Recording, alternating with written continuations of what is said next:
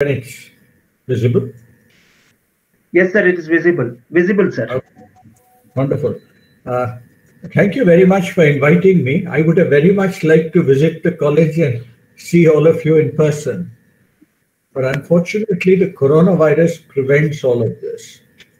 So what I'd like to do this afternoon is discuss a little bit about the coronavirus, and I'm going to tell you a little history and a little chemical biology.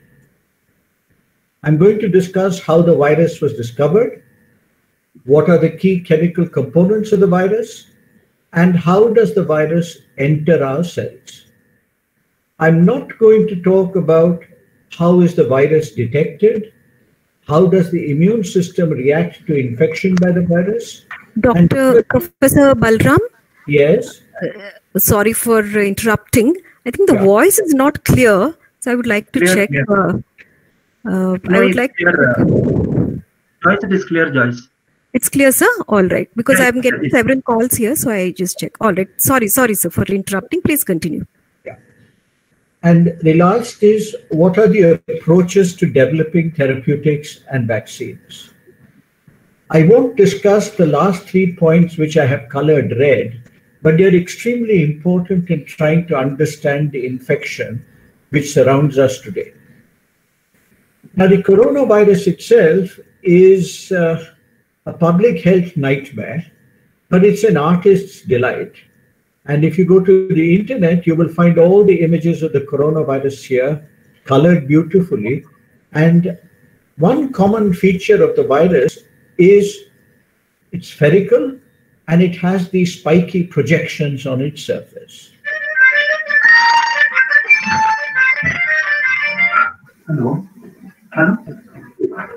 It would be wonderful if everybody muted their microphones, because otherwise I hear telephones. There is a definition of a virus which I will show you on the next slide. And that definition is that a virus is a piece of bad news wrapped in a protein. Now look at how much the coronavirus has inspired everybody. It has inspired policemen in India. It has inspired auto rickshaw drivers in India. It has inspired cooks and chefs in Italy and in France, who have now put the physical replica of the coronavirus onto cakes, Easter eggs, and so forth. Now, a word about viruses. Now, viruses exist wherever life is found. And in fact, one of the largest reservoirs of viruses is the sea. And I draw your attention to a review which appeared some 15 years ago in Nature, which says that viruses can move between marine and terrestrial reservoirs, raising the specter of emerging pathogens.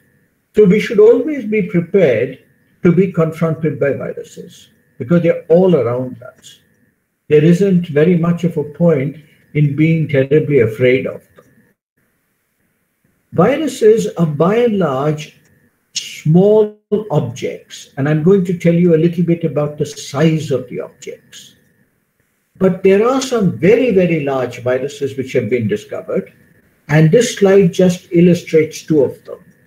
One discovered not too long ago, a few years ago, in a cooling tower, is called the mini virus, and that has a very large genome, and it has as many as 979 proteins.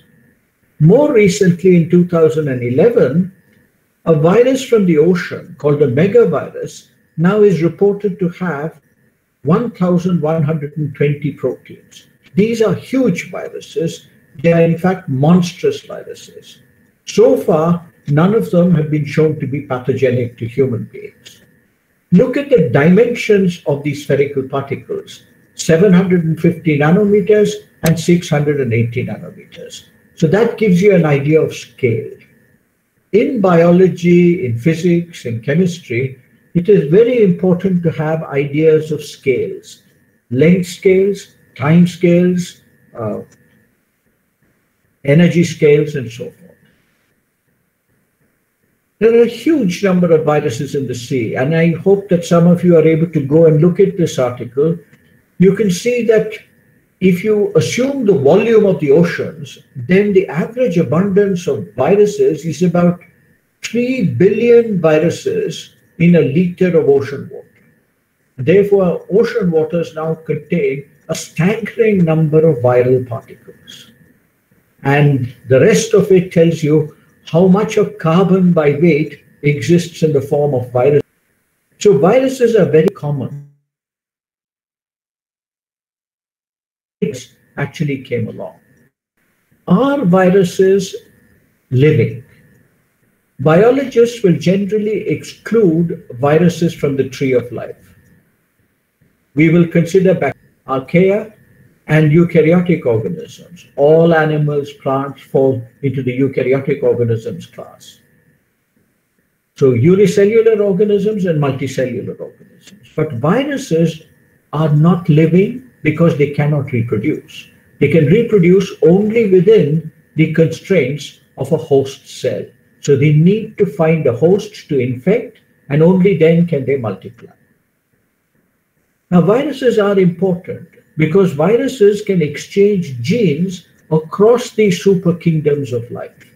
So if you analyze the human genome, for example, you will find in the human genome, you will see that there are embedded in the viral genome relics of viral genes which human beings have encountered over millions and millions of years of evolution. So we have coexisted with viruses for a very long time. But here is the definition of a virus. And this I have taken really from a New York Times article, which starts with this definition, but does not say from which book the definition was taken. So I searched the literature, and it's very easy to do it today on the computer, and found that this is a quote taken from Peter Medawar's book, Aristotle to Zeus. This is a book that everybody should read. It's a philosophical dictionary of biology. That is its subtitle. And every biological term is actually defined in half a page or one page. And what Medawar says here is that inasmuch as viruses are made known only by their causing disease or other pathological changes, the existence of benign viruses having no ill effects remains conjectural. No do good. And then he says, it has been well said that a virus is a piece of bad news wrapped up in a protein. We're going to look at the covering of the coronavirus towards the end of the talk. But this is an excellent definition of a virus. Generally bad news, always wrapped up in protein. The last point, which is general, are the length and time scales that one considers in chemistry and biology. You must look at the internet. You will find many, many pictures. I've just taken one of them, which will tell you what are the kind of length scales we are talking about and what are the time scales of rotation and so forth associated with these objects. Right in the middle of this slide is a virus. You can recognize it as the spherical object that you see. That virus would be somewhere roughly 100 nanometers and maybe 600 nanometers for the larger viruses. Professor Balaram, sorry to interrupt you again. Yeah. There is a problem with YouTube. Can I make one announcement, please? Dear all, there is a problem with YouTube live streaming. We have generated a new link. The link will be sent to the WhatsApp groups and also on the chat box. Kindly use that link and join again in the new YouTube link that is sent to you. Thank you so much. Thank you, Professor. Yes, sir. Yes, sir. You could continue. Now, this slide tells you one important fact about the coronavirus. It is an enveloped virus. And the meaning of the enveloped virus means that the surface of the virus has a phospholipid membrane. You can see it in the structure was the little yellow balls on the right-hand side of the slide, the little yellow balls. There's somewhat larger blue projections which stick out through the membrane. That's protein. But those yellow balls are the head groups of the phospholipid, and then you have the hydrocarbon tails. So it's a bilayer membrane, just like all biological cells. And this is one reason why the virus is so sensitive to soap. And when you wash your hands with soap, really what you're doing is you're dissolving the envelope of the virus, and therefore viral integrity is now lost. But this is nothing new.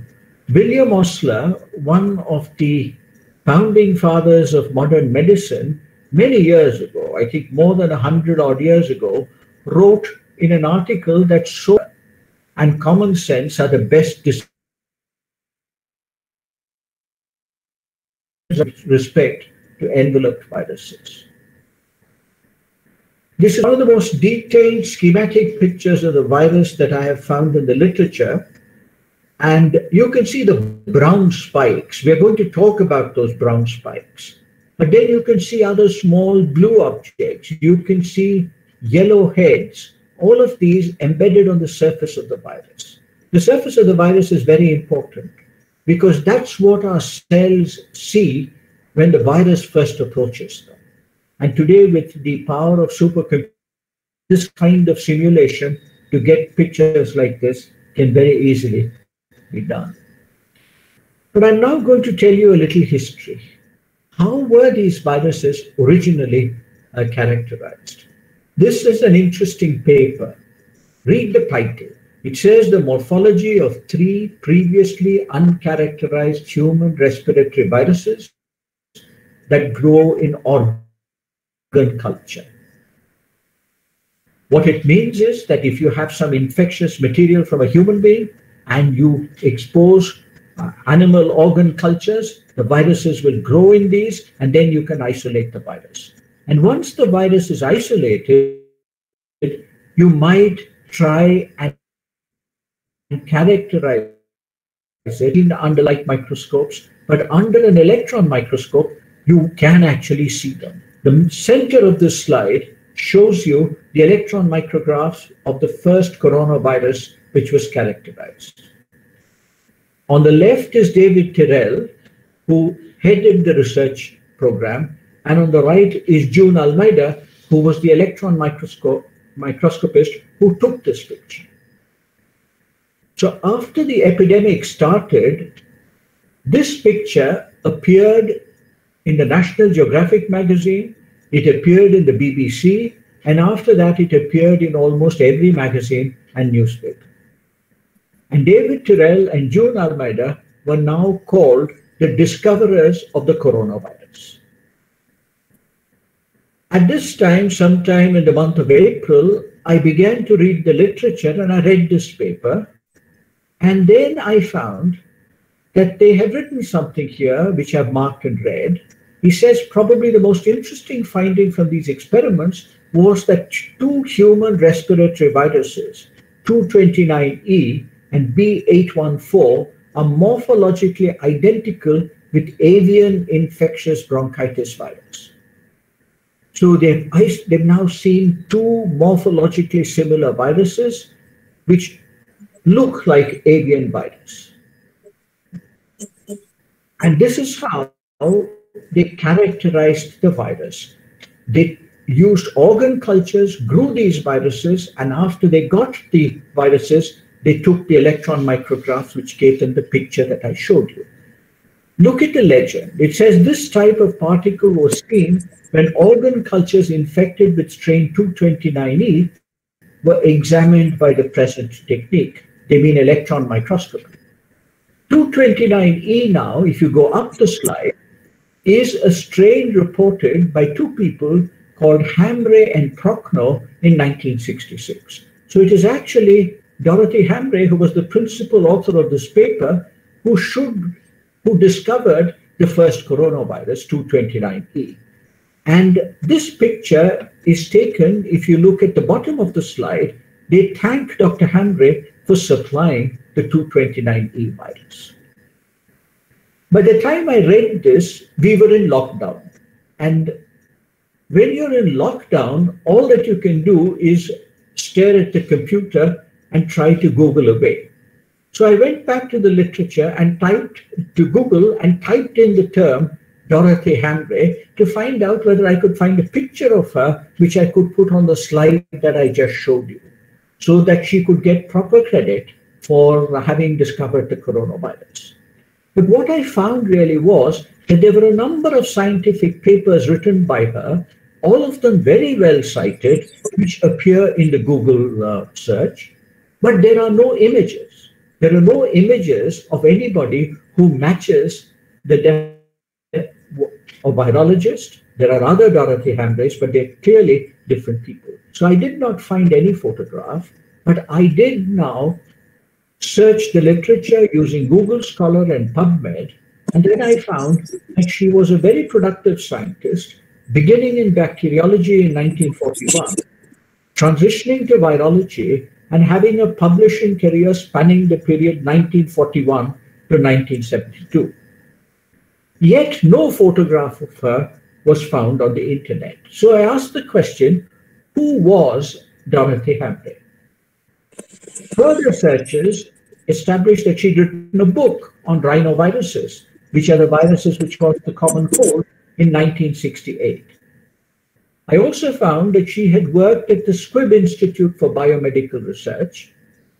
And this is more of a lesson to students who are searching for something in the scientific literature. You must keep searching when you don't find something. I typed in the names Dorothy Hamre and Squibb, and lo and behold, I got a hit, which was to archives in Arizona.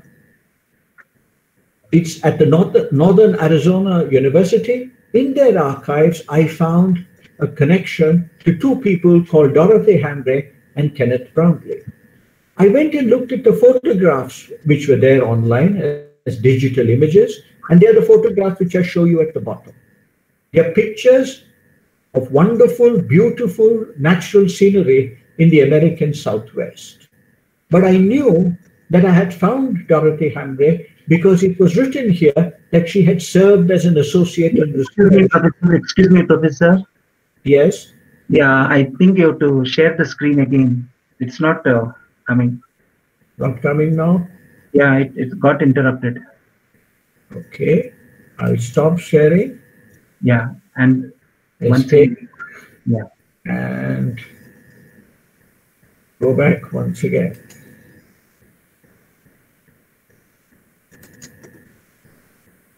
Let me try. Okay, I started again. Tell me if it is coming. 1 minute, sir. Yeah, I started. Started? Okay. Just a while. Now. Oh, no, again it. Yeah, just 1 second. Do it once more.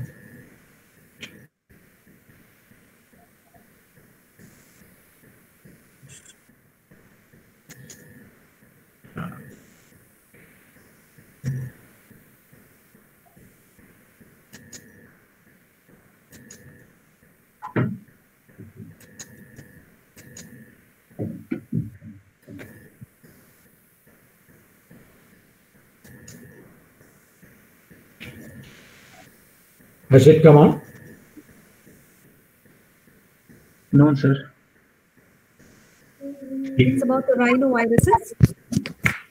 Yes, it's got the rhinoviruses on. Yes, sir. Right, sir, it's coming. Thank you. So you can see a book on rhinoviruses on the top left, which is a book that she wrote. And at the bottom are some photographs that I've now found in an archives in Arizona. But eventually I wrote an email to the archives in Arizona, got in touch with a young lady who, through the lockdown, and Arizona is quite affected, she went to the archives and looked at what they had.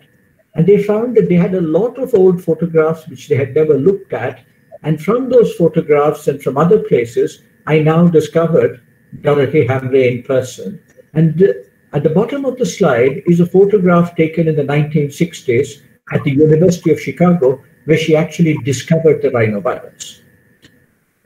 In 1950, she did very important work on antiviral agents at the Squibb Institute. And you can see her picture there. This is something that many of you should look at, because in a 1950s picture in the United States, you can see there are very, very few women in science at that time. And there she is, surrounded now by a large number of white gentlemen. So I now had her picture, so I went back and remade my slide. So now the discoverers of the coronavirus are quite rightfully Dorothy Hamre, who found 229E, David Tyrrell, who actually now took these viruses and began to examine them under the electron microscope, and June Almeida, who was the electron microscopist who actually found the first picture. The term coronavirus comes from the fact that if you look at that electron micrograph carefully, you will find that those spikes are visible. They are like a halo. My pointer goes around, they are like a halo around the spherical viral particle. That's where the term corona comes from. Now, this is the paper of Dorothy Hamre's, which is the first coronavirus paper appearing in 1966 in the literature, and it's the first demonstration that the virus is a human pathogen. This is a wonderful paper because it is in this paper that she establishes that if you use DNA synthesis inhibitors, the virus continues to grow, and therefore it is an RNA virus. Even more importantly, she shows that the virus is sensitive to ether, and so it must have a membrane.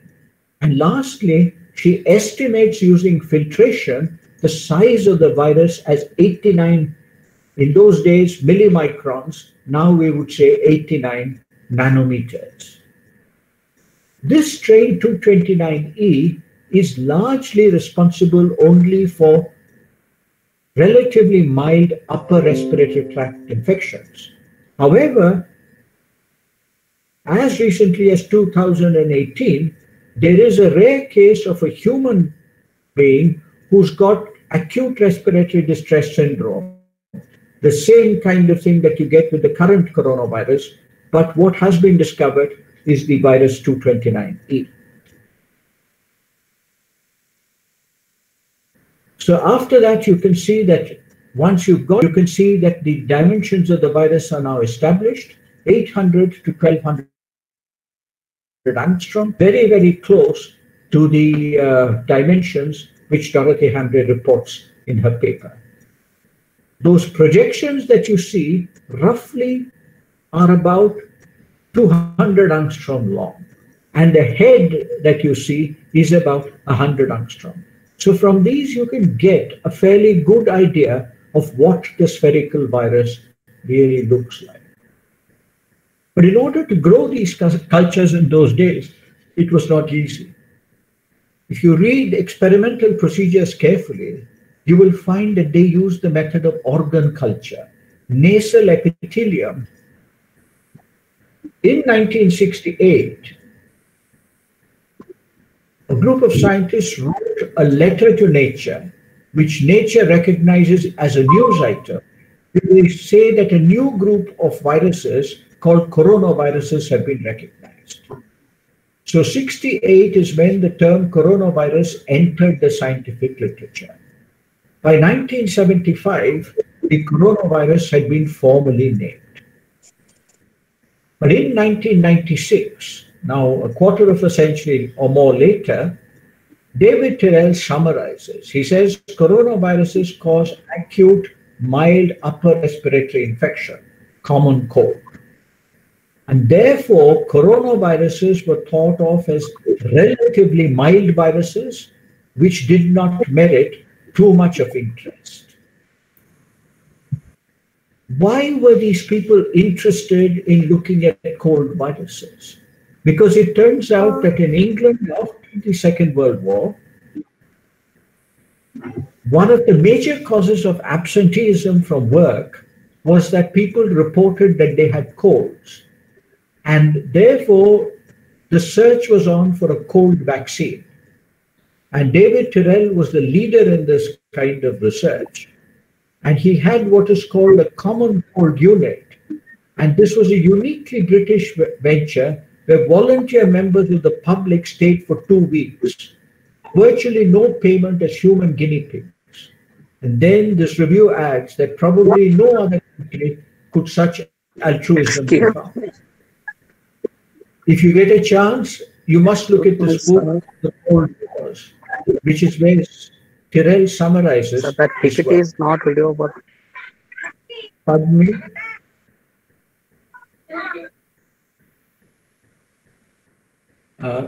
Does someone have a question? Okay.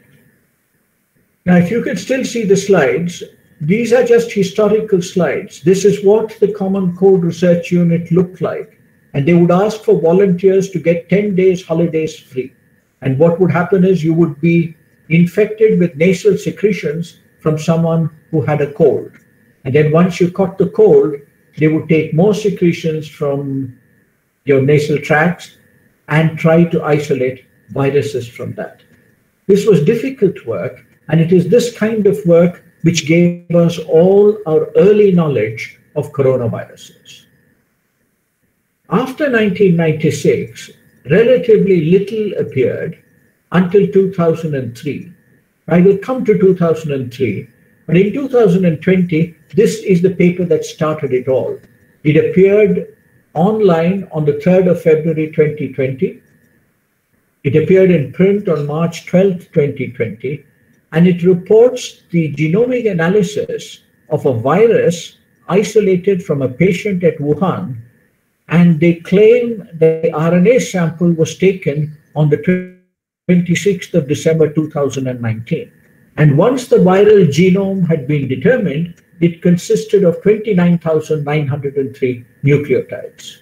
And this is the genome that everybody is now analyzing. This and all the related viral genomes as mutations have accumulated. Now, the rest of my presentation is going to be about the coronavirus, and I'm going to tell you some details of the coronavirus. Why do I tell you these details? This is because the coronavirus is now considered an enemy, and it is really an enemy to the entire human race at present. Therefore, I thought one justification for this are these words which are from the movie Godfather 2, where Al Pacino, in his character as Michael Corleone, says this. He says, keep your friends close, but your enemies closer. So scientists generally have their favorite topics, which are their friends, and they study them. They usually don't look at other subjects. But it is important now that the coronavirus has caused so much damage that we must know everything possible about the coronavirus if we are eventually to be successful in controlling it. But having been trained in chemistry, I thought the first thing that one might look at is what is the molecular mass of this virus? It has 29,903 nucleotides in its genome. And if you go back to the literature, approximately 45 years ago, this paper appeared, which takes the molecular weight of the nucleic acid, dry molecular weight of the particle, and the dry mass of the particle. And then you can see that you can actually estimate what it might actually be. And on the next slide, with today's techniques, you might actually do an even better job. You can use many methods. Mass spectrometry is one of them, which is now able to measure very large objects. Here, for example, is cowpea mosaic virus. It has a molecular weight of 3,940 kilodaltons. And you can see that's what it is. It's 3.94 million daltons. But the bacteriophage, which infects bacteria, is even larger. And exact masses cannot be measured, but more or less reasonable masses can be measured by these methods. For those of you who are in the chemistry department, you will remember that the mass of a hydrogen atom is 1 Dalton. So this tells you what the chemical complexity of the virus really would be. But now turning our attention back to the coronavirus. Microscopic techniques have improved enormously. They've improved beyond anybody's imagination.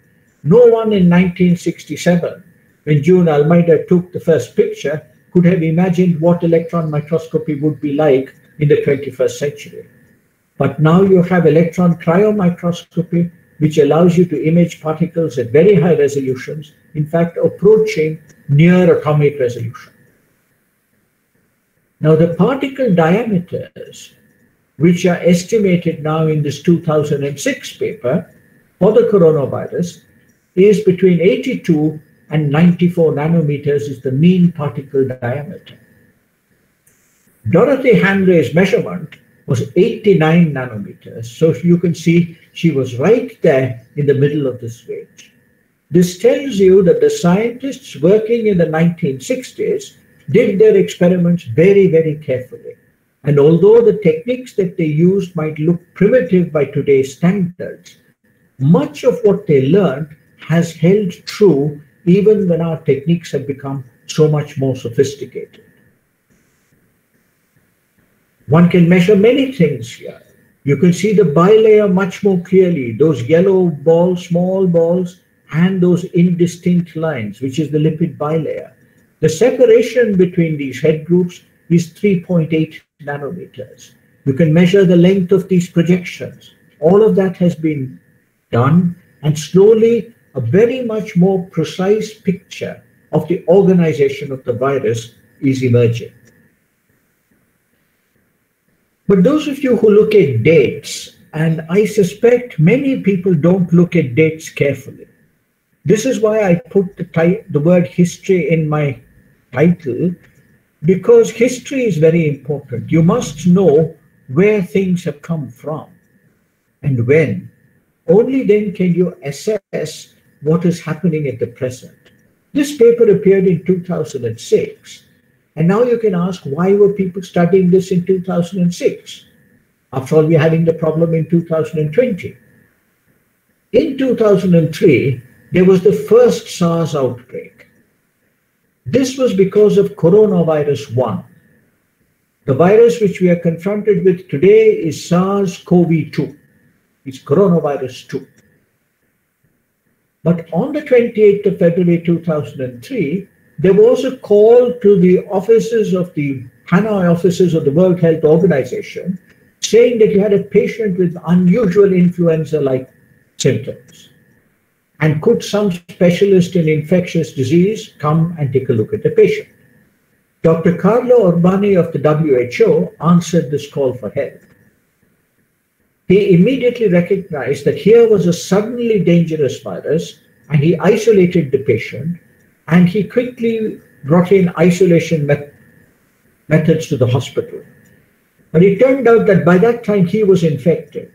Not only was he infected, but many of the nurses and medical staff who looked after the patient were also infected.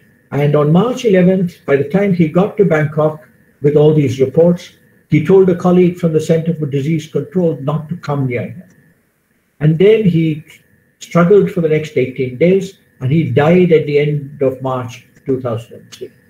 So you can see that from infection to death was very short, and he wasn't an old person. He was a relatively young and vigorous man. This was a very virulent virus. It had 8,098 infected people, 774 deaths. But it was very quickly controlled. It was very quickly controlled because the outbreak came from southern China and then went to Vietnam. There was not much international travel from these places, and therefore it did not have the opportunity to spread to other parts of the world. It was at this time that scientists really began to study the coronavirus in some detail. And this 2006 paper is really based on the 2003 coronavirus epidemic. So we are getting better and better at understanding the virus. This brown spike is what is called a spike glycoprotein, and I'm going to come back to that. These blue objects here are the membrane protein M. These spherical purple balls are now the nucleocapsid protein N, and then you would have another small protein, which is an envelope protein, which is not quite clearly shown on this slide, but you can see it. You would have also seen some small particles in that wonderful simulation that I showed you on an earlier slide. There are many proteins in the coronavirus, but a relatively small number. 16, 20 proteins would be all that one needs to know about. Now we can use our data and do some calculations. If the particle has 100 nanometers diameter, we might ask, now we know what's inside, we know roughly what the molecular weight would be. What would be the mass of a viral particle? The mass of a viral particle, which might be estimated, is 10 to the minus 15 grams.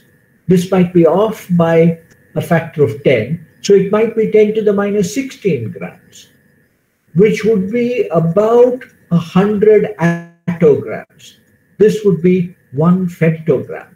So a very, very small particle.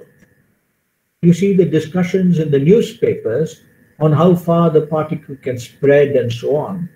If you have droplets, and that's the current discussion, and the droplet sort of, the water in the droplet sort of evaporates in the air, then of course you will have naked viral particles. And these might go much further carried on. They might go with aerosols also.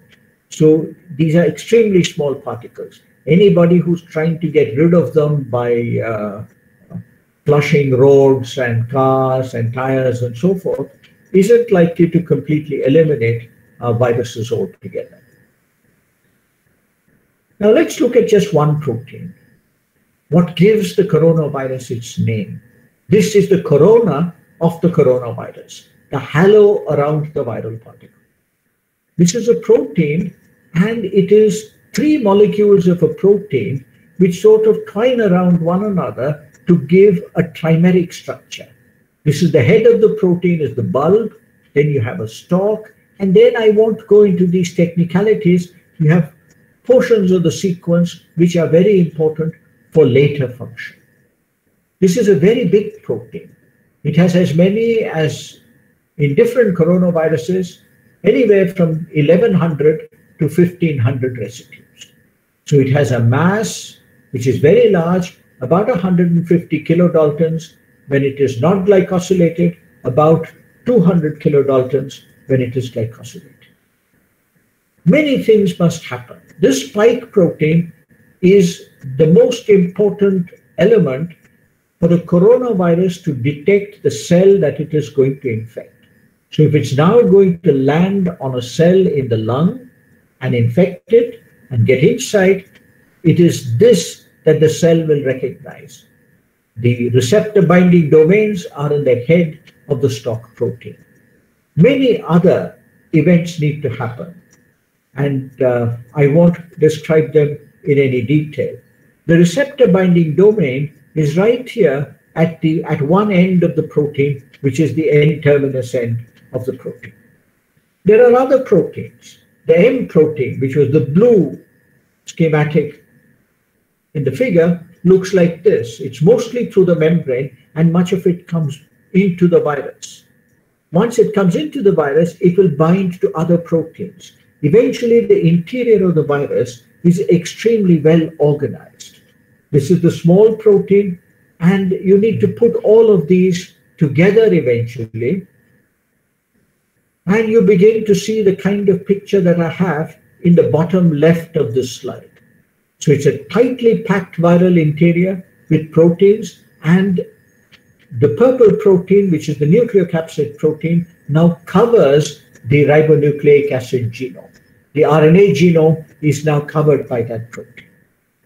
And if this entire particle manages to get into the cell, it gets uncoated, the genomic RNA is released, and then replication of the virus begins inside the host cell.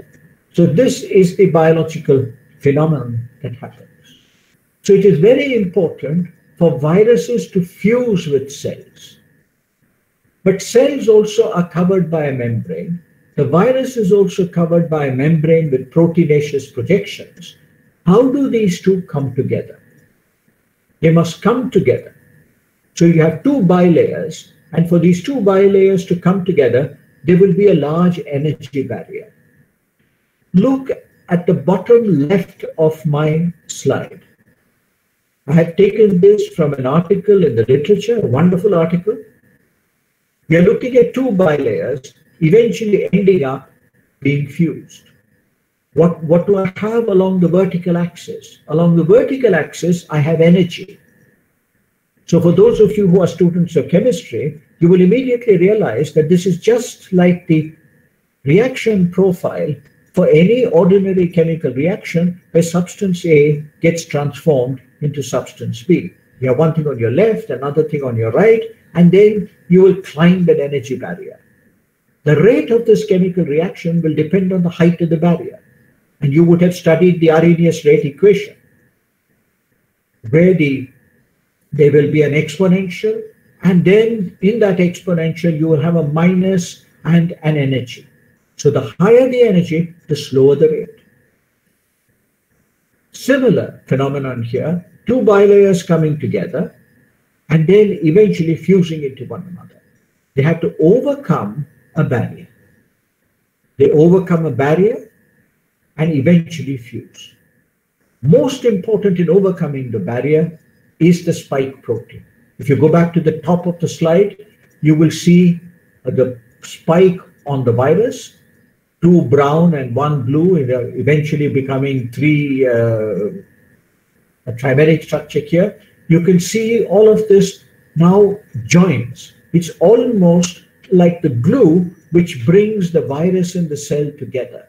And all of that happens because of very detailed chemical interactions between the receptor on the cell surface and the spike protein over here. On the bottom right of the slide is the kind of picture which has emerged from studies of influenza virus and the hemagglutinin, which corresponds to the spike protein of the coronavirus. And you can see all kinds of wonderful events happen before the influenza virus actually enters the cell. So this is known in detail from wonderful crystallographic work which has been done on influenza virus hemagglutinin. Everywhere you will find in these viruses, influenza, corona, these trimeric proteins. And therefore, there are models in the literature as to why these trimeric proteins are important and how this fusion process actually happens. So if we go back to the atomic level structure of the spike protein, this is what it now looks like. The spike's very important for recognition. It's held here by the membrane. Little bit of it projects inside. So if we can disrupt any of these, we would be on our way towards controlling the coronavirus. We now have detailed structures of the spike protein. I show you a paper which has appeared in March 2020. So we are now getting atomic level details of almost every component of the coronavirus. And when you get atomic level details, you get more and more detailed picture of the molecule that you want to study and the molecule that you want to try and control. This is the spike protein now. On the left, one molecule. On the right, three molecules in the trimer. Those of you who like looking at these pictures might see that in this complexity, there is also beauty, because you can see wonderful symmetries which emerge in the trimer. But if you just look at one molecule, you can see that a protein chain, it's a long protein chain, and it appears to be composed of many independent domains simply stuck together, linked together. So you can recognize from the 5 colors that there must be at least 5 domains. This is the domain which is important. The blue domain is the domain which is important, the dark blue domain. on the top right is what is important for binding to the cell surface receptor. So anyone who is now targeting this aspect of coronavirus infection needs to understand this very, very well. What is the receptor? Many years ago, it had been established that for Dorothy Hamley's coronavirus 229E, the receptor is a protein on the cell surface called aminopeptidase N. This is a very common protein, plays a number of roles in biology, in physiology.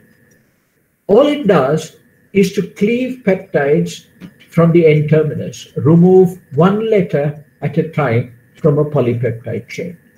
It's a membrane-bound enzyme and it has a single transmembrane domain. In 2003, this paper appears that the angiotensin converting enzyme is a functional receptor for the SARS coronavirus. And that's the molecule which is also the receptor for the SARS coronavirus 2, which is now the current infectious agent. So everybody is looking at this.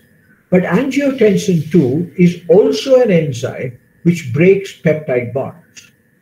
In its function, it is similar to aminopeptidase N. And it turns out that in biology, in cell biology, there are a large number of enzymes which are involved in breaking peptides. Here, this is very important because the molecule angiotensin 2 is responsible for controlling blood pressure. And angiotensin 2 is formed by an enzyme called angiotensin converting enzyme. And it turns out that angiotensin 2 must then be broken down further in order not to have too much of it around. This is control. You need angiotensin converting enzyme 2. And it's the receptor for this molecule, which is the coronavirus receptor, angiotensin converting enzyme 2. So what I have in red on this slide, at the bottom of the slide, is the receptor for the coronavirus. So you can see that what the virus has done is, as viruses evolve, they look at molecules which are on the surface of human cells and eventually find a way of binding to them. Darwinian evolution eventually selects viruses for their ability to infect. And so we slowly, over a period of time, viruses which are benign today can be transformed into viruses which are fairly dangerous at a later time. Today, all these structures are known, especially in the last 3 months. There's been an enormous amount of work in China, in America, in Europe, and so on. And many structures are now available, which allow us to look at the interactions in detail. It is at this point that biology begins to give way to chemistry. You now have to look at these interactions the same way that you would look at interactions between molecules in chemistry. And if one is interested in therapeutics, in drugs, one needs to inhibit this interaction. If one is interested in using vaccines, you might have antibodies which inhibit this interaction. So both drugs and vaccines will eventually come only by a deep understanding of all these systems. Now, it turns out that if you have a viral receptor, different coronaviruses bind at different points in the receptor, which is an additional complicating factor. And it is amazing how viruses are able to use a molecule which is essential for the cell and use that molecule to actually enter the cell. The receptor becomes a true Trojan horse once the virus has bound to it. Both the coronavirus receptors are zinc metalloproteases. So there may be some connection here to the metal zinc. Why do we have so many proteases? I thought I would just spend a minute on this to tell you that proteases are necessary for processing peptides. And proteins sometimes are a source of biologically active peptides. One gene can give rise to a protein which, when you break it down, can release many biologically active peptides. The classical example is a molecule called pro-opiomelanocortin, which is there in your brain. which will now produce all the hormones that sometimes are needed: melanotropins, alpha melanocyte stimulating hormone, ACTH, beta melanocyte, and beta endorphins. All of these are essential for us, pain relief, other kinds of hormonal processes. But you need to chop a protein. So you have all these chopping enzymes, and the virus is using a chopping enzyme now as a receptor to enter the cell. Technology has moved very fast. In 2020 now, we have a structure of the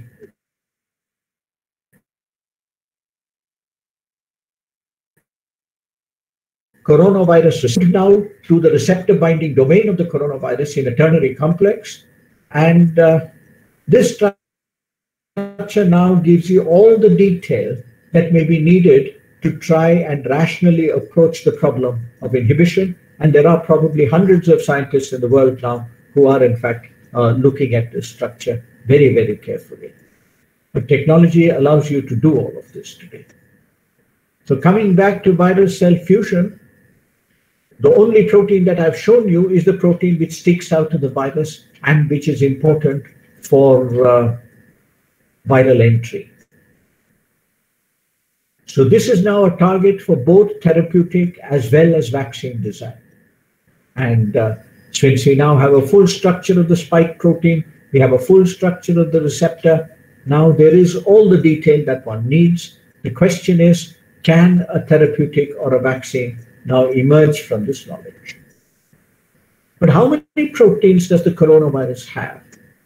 I've taken this from a New York Times article which appeared in April. It's a wonderful article to appear in a newspaper. It has so much technical detail that I think it should be read by scientists in general and by people interested in the coronavirus in particular. But there aren't more than about 16 and maybe another half a dozen, maybe 20 odd proteins at best in the current infectious agent. Structures of most of these are beginning to be known, although their functions are not known. I have just made this slide from the pictures which appear in this article, which tell you that we are beginning to know what these molecules look like. And you can see the titles, they're wonderful.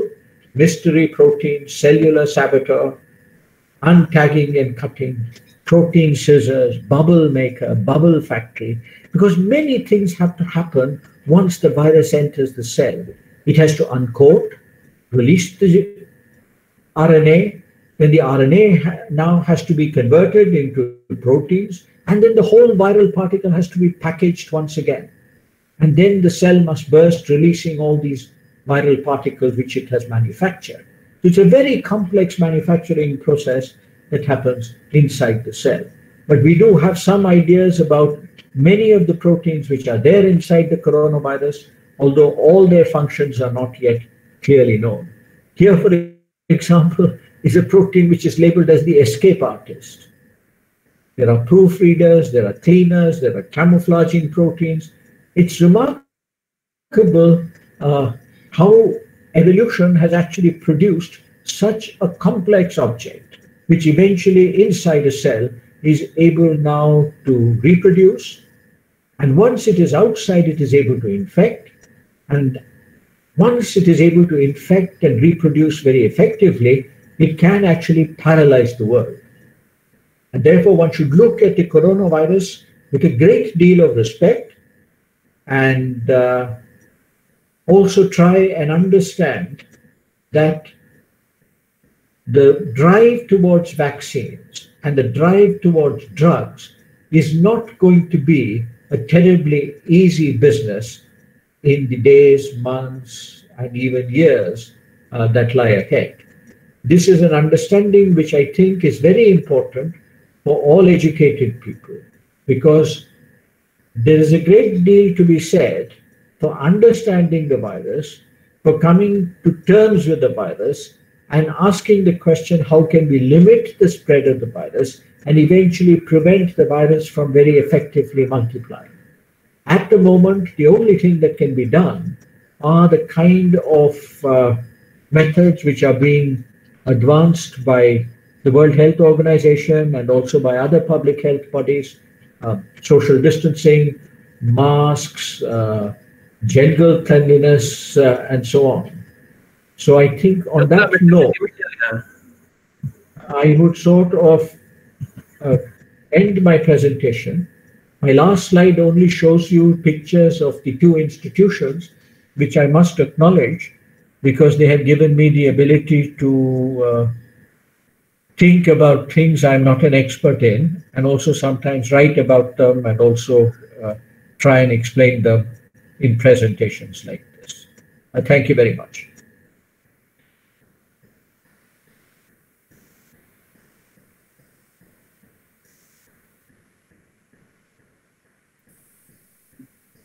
Dr. Sunita and Dr. Libby, could you please start the question and answer session?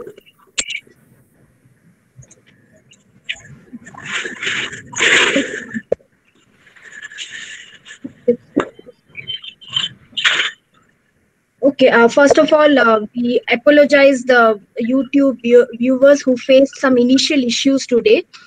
We really apologize for the inconveniences, but at the last, Professor Balaram, a lot of positive comments are there from all the viewers from YouTube. So many thank yous are there. And there are some questions which I am reading it out. The first question was posted by Nirmala S. Why can't we use mRNA silencing or RNA interference like we used it for the nematode Melodinicia incognitia?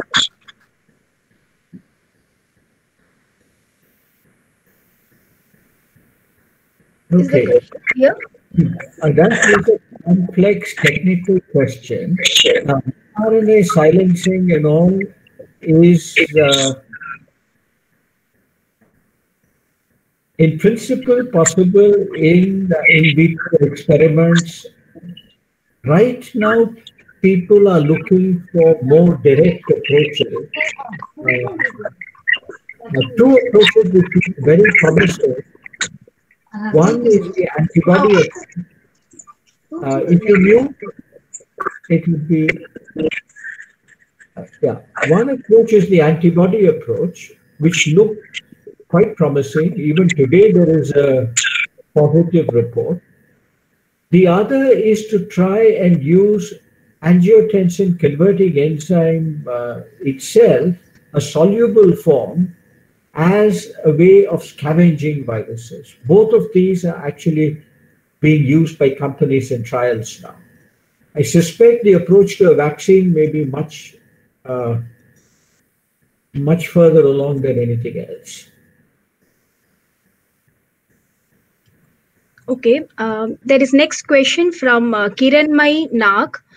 Sir, sometimes we can get immune if we can have mild one in body. If we have 229E, is there any chance that we get immune against COVID-19? That's actually a wonderful question, because that's the kind of speculation that one might have for why the seriousness of the coronavirus spread across India appears to be somewhat less, at least at the moment, as compared to the countries of Europe and the United States. There is little doubt that we would have all been exposed to coronavirus infections in the past. Nobody's ever known. And I think now maybe people would take more interest in this. Hopefully that would be one reason why many people are asymptomatic. Some people get very, very mild infections. But the statistics are still not there. We do not know whether those numbers are really more in India than in the US or not. But it's a wonderful question. I think it is a question which people, and there are other coronaviruses which infect humans. There's another one called OC43. So there are variants of it.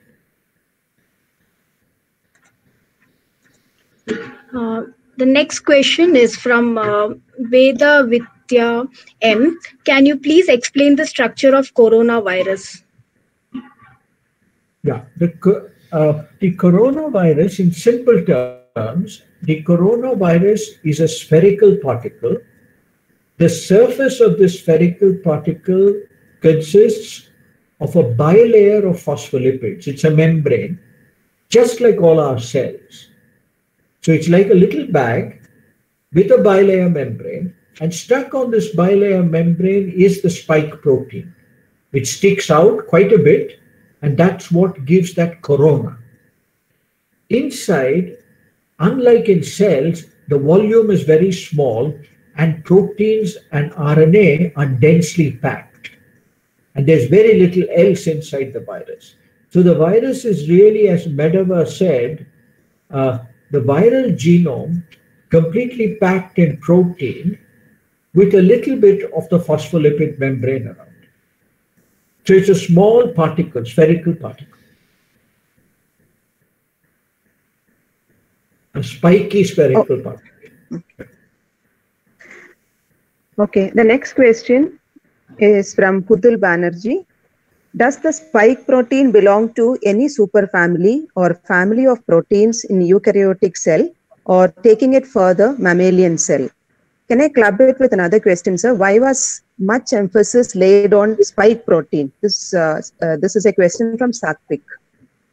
Yeah, no, the spike protein appears to be quite a unique protein. The spike protein similarities in other places have not been found, but all coronaviruses have the spike protein. There are lots of coronaviruses which infect pigs, cows, dogs, cats, and so on, bats, pangolins. All the coronaviruses resemble. This is why I gave a figure of 1150 to 1470 amino acid residues, because there are lots of coronavirus spike proteins. So the spike protein is unique to the coronavirus. That's one. So much focus is there on the spike protein. That's only my presentation. There are other people who may be focusing on the other proteins of the coronavirus. But even worldwide, there is a great deal of focus on the spike protein, because that protein makes contact with the target cell. And that's the contact that you want to inhibit. If you inhibit that contact, you now have an antiviral or you have a vaccine. Okay. Thank you, sir. Next question is from Professor Vinod Kumar. The question is, might lectins be of some use in anti-coronavirus strategies? Could you just read that again? Might lectins be of some use in anti-coronavirus strategies? Lectins. Lectins? Can it be of some use in anti-coronavirus strategies? Might well be. I haven't paid attention to that part of the literature, but the spike protein is heavily glycosylated. And the glycosylation patterns are now known. And your question is whether you can use a lectin, which will now sort of scavenge the coronavirus. Or maybe in some other diagnostic kind of thing, you might well use it. Quite possible. I don't know is the answer. Okay. So next question is from Shanti Matthew.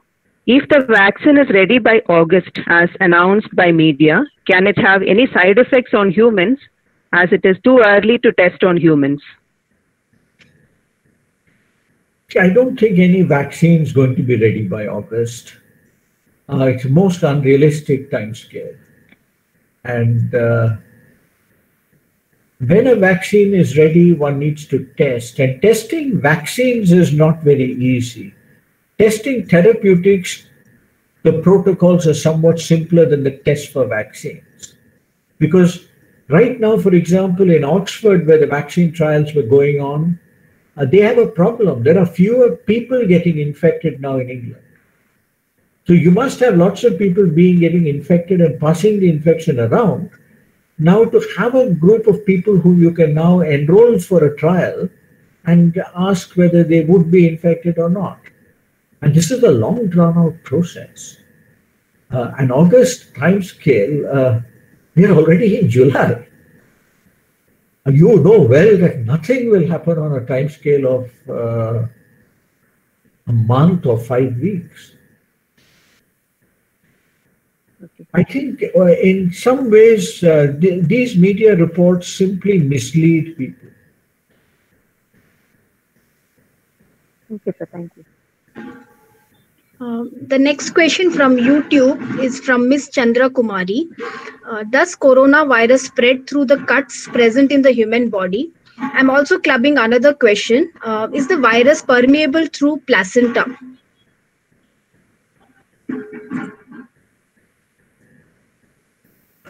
See, I don't think there is any evidence right now that the virus spreads in any way other than by getting in through the nasal tract. There isn't any direct evidence. You know, people have worried about it spreading through water, for instance, and through the gut. There's no evidence for it directly going through the blood. But this mother-child kind of transmission, I do not know. I have not been reading that kind of literature. There might well be. Today, for example, I saw a report on breast milk as a possible source of coronavirus inhibition. So I do not know. Okay. Thank you for the answer. Next question is from Durai Pandi. Can we use mass spectrometry to detect coronavirus instead of RT-PCR? Absolutely, you can. And there are already papers which have come out which try to detect peptide fragments of coronaviral proteins. And there's a method which has been published in the literature. But I think this is a rather sophisticated method which would be difficult to implement immediately in India. Probably could be done, but it could be done only in very limited places. So as a general diagnostic in the middle of the pandemic, I do not know. But yes, there is a mass spectrometric method. Eventually, when that happens, that will be much faster and more reliable. Okay, thank you for that answer. The next question is from Gayatri. Is SARS-CoV-2 a mixture of two viruses? When you say a mixture of two viruses, this is now a generic term. Now, many mutations of this virus have now been detected, and there's a site on the internet where this data is now being fed and anybody can look at it. There are a number of mutations which have already been seen in this virus. And people are trying to understand whether any of these mutations either enhances or diminishes infectivity. There is one specific mutation which appears to enhance infectivity, but it's not yet clear. There's only one paper which has appeared so far. But it is only one virus, but many mutant forms. It's in a way like saying that your genome and mine will be different, but we are both human beings, one species.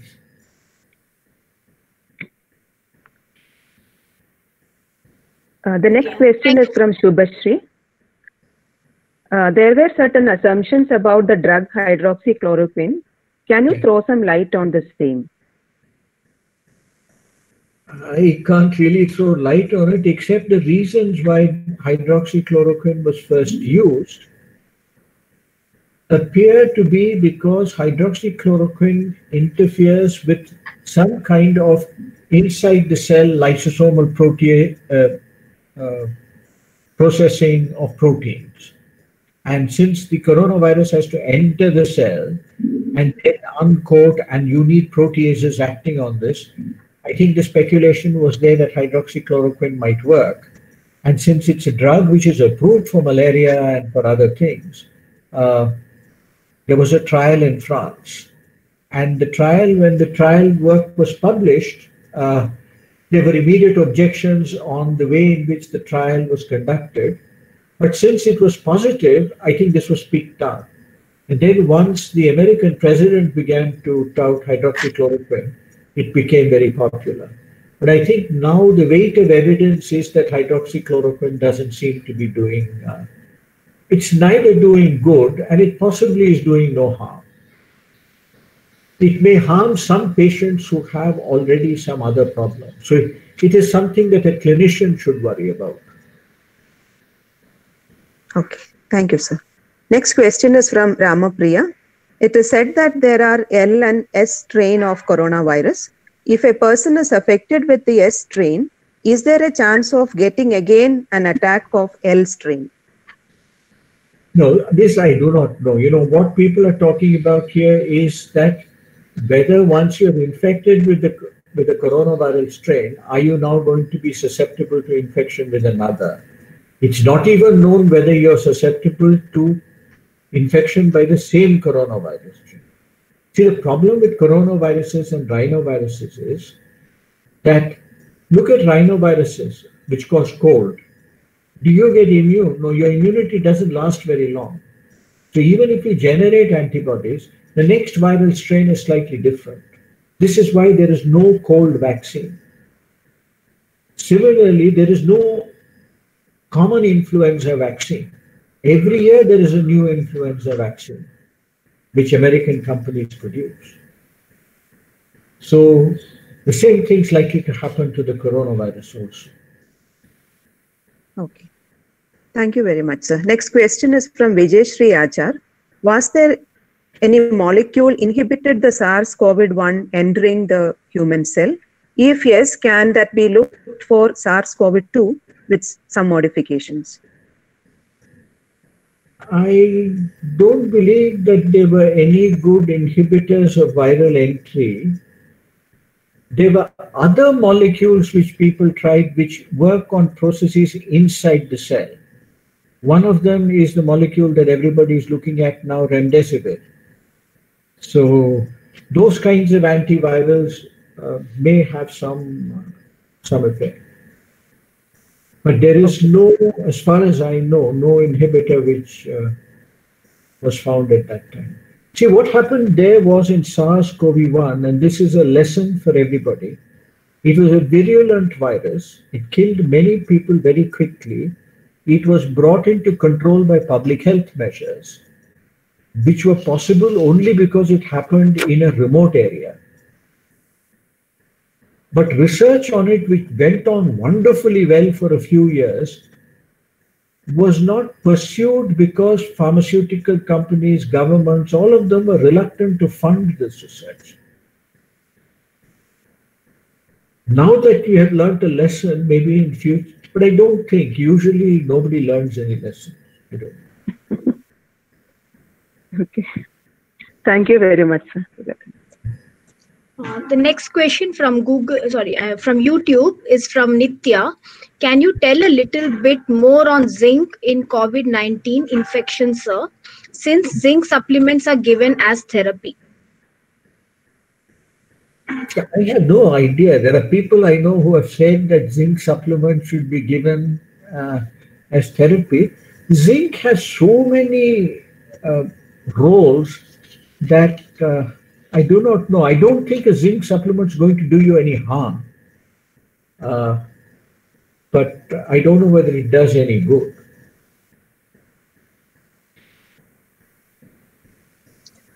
The next question is from Miller Samson.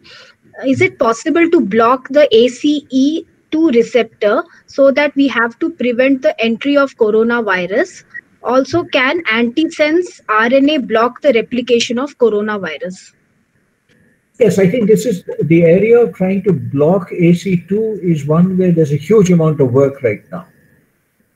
How to block AC2. And there's other very interesting work where people have taken AC2, the soluble form of AC2, made the recombinant protein has been produced. And the hope is that if you inject this protein into humans, it will scavenge the coronavirus and prevent it from binding to the cells. But there are many problems in this of how to deliver it to the right places and so on. I don't know, or I haven't seen, so that's not really an answer. I don't know about antisense therapies which anybody is looking at. I don't know. I haven't come across anything. The next question is from Dr. Naveen Chandra. What is the role of T cells in COVID-19 control?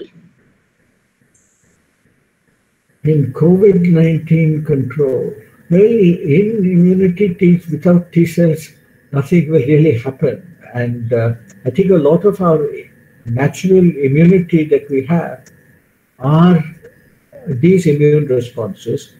Many people are probably immune to this coronavirus because otherwise they would not be completely asymptomatic. And they must be having it under control. There must also be people who are infected but clear the virus very quickly. These, I think, will happen only when we have lots of epidemiological studies of people who have been infected, people who have tested positive but are asymptomatic. But I don't think right now much of that is being done in India. Because we are so caught up in the pandemic right now, right in the middle of it, and so difficult to do anything now.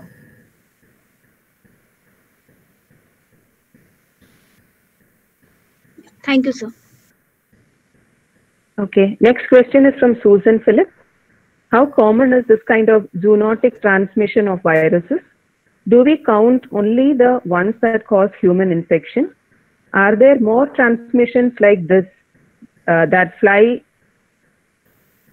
under the radar because they don't cause serious infection?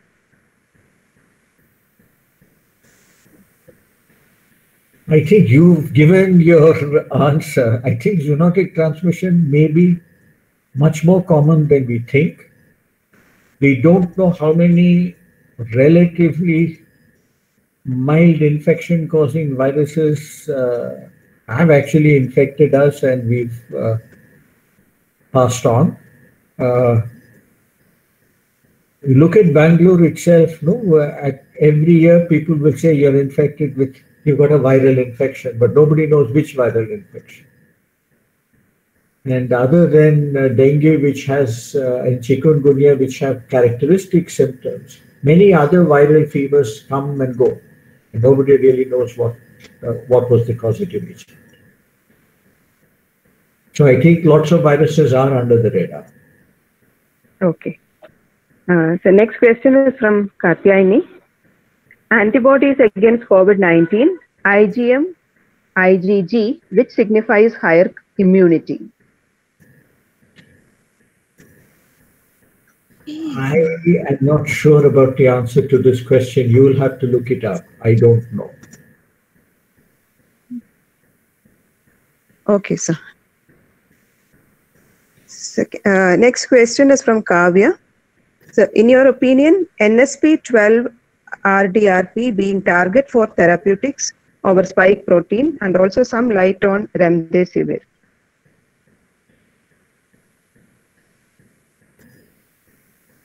See, I don't, this is again an area, I have not looked at remdesivir very closely, so I can't really tell you anything sensible about remdesivir and how effective it is going to be here. It's only what I generally read that remdesivir is being recommended.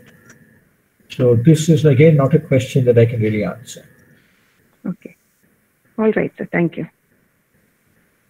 The next question, it's a combined similar kind of question by Mesba, Sumangala, Dr. Sushma, Tamhida, and Jancy Angel. They were asking like similar kind of questions, so I clubbed it.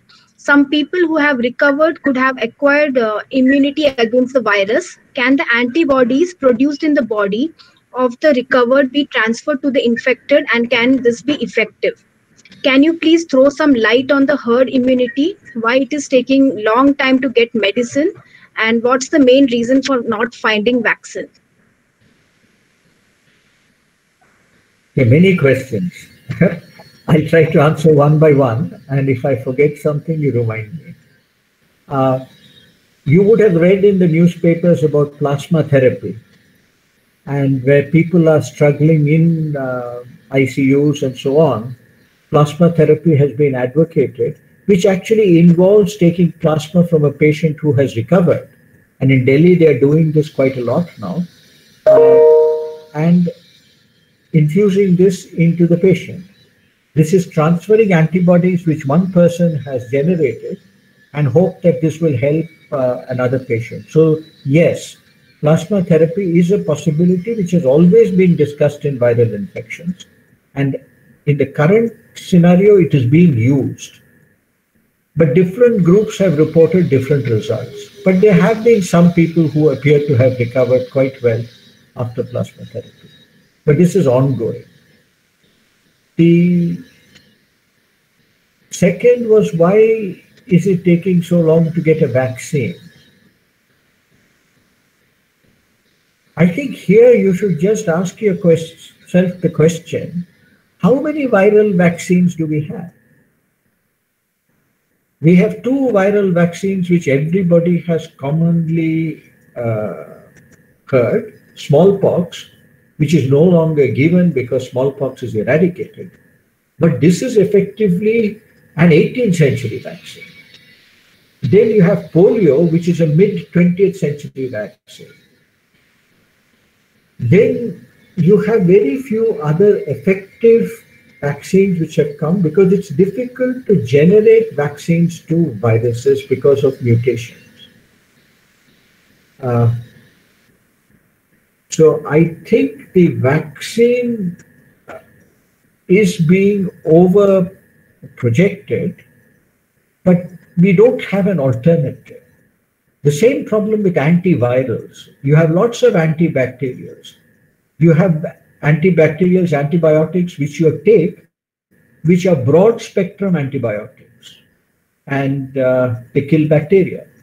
You can ask how many broad spectrum antivirals are there? You'll find there are none. So you just try. So remdesivir belongs in this category. So viruses have been somewhat more difficult to control than bacteria.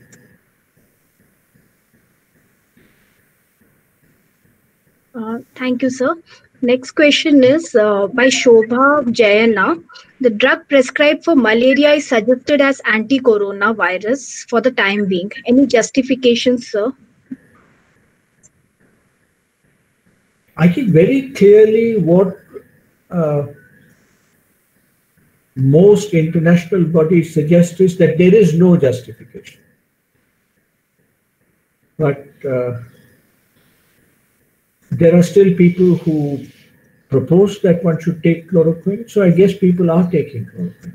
It's, I don't think it's going to help very much. At least the literature doesn't seem to suggest that it's going to help it.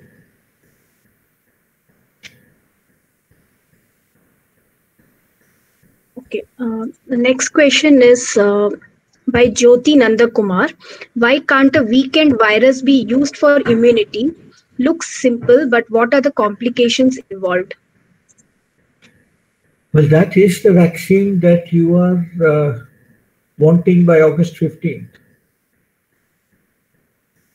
That's the weekend virus vaccine. So if you have whole viral vaccines, one has to be very careful that you don't cause infection eventually. So you need a lot of studies to make sure that you're able to get a vaccine which is absolutely safe. So safety is something that needs to be established. That is the approach. But weekend virus vaccines are very difficult to get, actually. It takes a very long time. Thank you so much, sir. So can we continue with the questions? There are a few more questions. You can, if you want. Yes. Okay. Next question is from Aruna HK. Mutation rate of virus being high, would a specific target vaccine candidate be effective? In the case of the coronavirus, I think virologists feel that the mutation rates are much lower than other viruses. And therefore, there is a chance that the coronavirus vaccine would be more effective maybe than the influenza virus vaccine. Okay. And certainly much more effective than, let's say, you had a vaccine for some other viral disease. So one hopes that that is true. Okay, thank you, sir. Next question is from Supreet. If coronaviruses are known for so many years, don't we have vaccines produced based on the S protein? If yes, can they be used for COVID-19? No, there are no vaccines produced now which can be used for COVID-19 as yet. Everything that is being tried is in an experimental stage.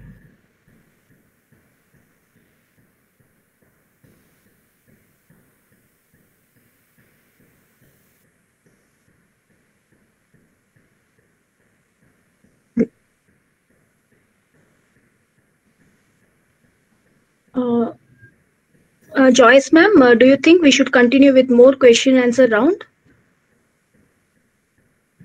I think we will stop here, and I think Joyce, we can. Sure, sir. Sure. Yeah, thank you, sir.